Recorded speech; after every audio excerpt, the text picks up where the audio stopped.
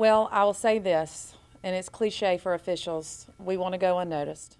But it's hard to go unnoticed when you're a trailblazer like Sarah Thomas, who has spent 2 decades working as a football official, and she's preparing for her second season as the only full-time female official in NFL history. I think with any rookie, just going from the college to the NFL pro game, the talent level is just impeccable. Learning the differences between college rules and the NFL rules and the application of them. Thomas was among the referees at San Diego Chargers training camp, learning and applying the new rules that are coming to the league in the 2016-2017 season. These types of blocks will be illegal. We can't do it just like they can. I mean, we have to get out here and just start with the basics, just like any athlete that gets ready for a new season. You go and start with the basics, and that's what we do.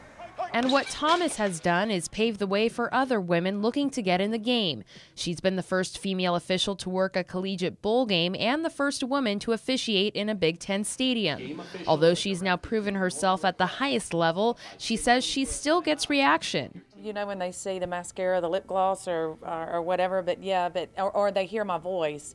But these guys out here, just like my peers in the officiating world, coaches, this is a business and we're just here to do our job just like they are. It's a job that already faces scrutiny from passionate fans, players, and coaches. But Thomas doesn't consider being a woman in a male-dominated field as adversity. Instead, she looks at it as an opportunity to grow, and she's tackling every challenge one play at a time. My biggest thing, and I've learned this myself, is go out and do it because you love it. Don't do it to prove somebody wrong because I'm a female and I need to make a statement, but just go out and do the job because it's something that you want to do, and the respect will come. Don't go looking for it.